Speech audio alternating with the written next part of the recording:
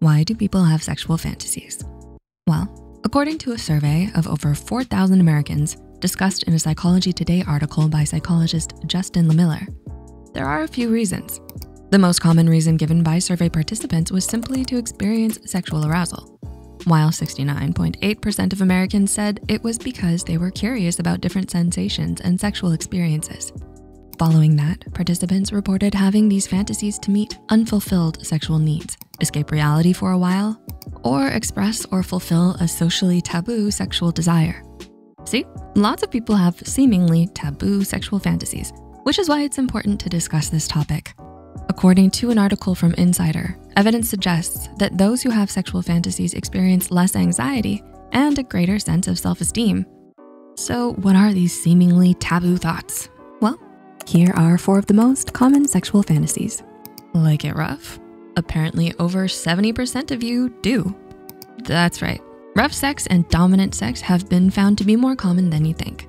Social psychologist Justin Lemiller surveyed 4,000 Americans and found that 93% of women and 81% of men had fantasized about being dominated, while 85% of men and 76% of women fantasized about being sexually dominant.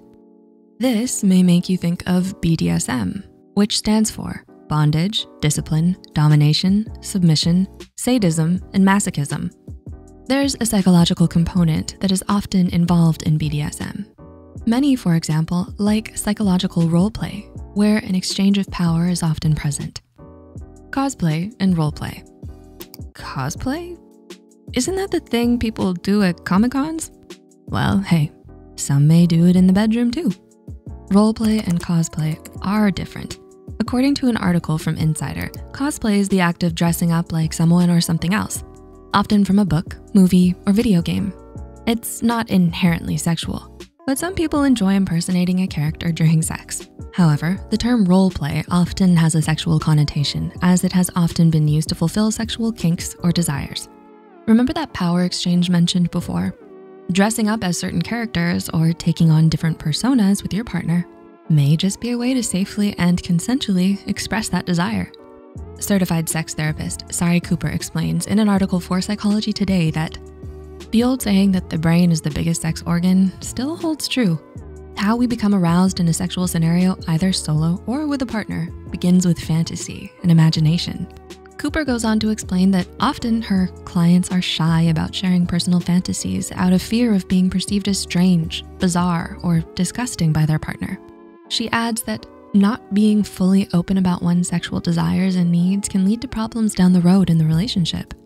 It seems role-playing isn't as taboo as some might think. And as Cooper adds, role-playing is one of many options that provide a safe, non-threatening way for couples to explore. Multi-partner sex. Threesomes, orgies, you may have come across these terms before. And that may be because a sexual fantasy involving more than one other partner is pretty common. A study published in the journal Personality and Individual Differences had 788 British adults across 4 age groups take a nationwide quota poll. They found that men were more likely to fantasize about having sex with more than one person, often with anonymous partners. For women, the study states that as a proportion of total fantasy output, women were more likely than men to fantasize about same-sex and famous partners. But wait, there's more. A 2017 study published in Archives of Sexual Behavior and discussed in an article from Insider found that out of 274 Canadian university undergrads, 64% of them revealed that they had interest in multi-partner sex. When it comes to sexual fantasies, the most important thing to remember is that it's normal and all right to fantasize and explore your sexual desires and interests. If you have a partner, it's a great idea to communicate your sexual fantasies to them. Why? Well, it may just improve your sex life and relationship, according to a survey conducted by psychologist Ari Tuckman. Tuckman explains in an article for Psychology Today that those who were most satisfied with their relationships and sex lives and had the most frequent sex were also the most comfortable sharing their fantasies with their partner. Tuckman adds that these couples are doing a lot of things well, which makes it easy to feel safe with the vulnerable intimacy involved in sharing their most secret desires. The question is, will you share your secret desires with someone else in the bedroom, or will it remain your prized fantasy? A secret only for you to know and enjoy. We hope you enjoyed this video, and if you did, don't forget to click the like button and share it with a friend or partner. Subscribe to Psych2Go and hit the notification bell icon for more content like this. As always, thanks for watching.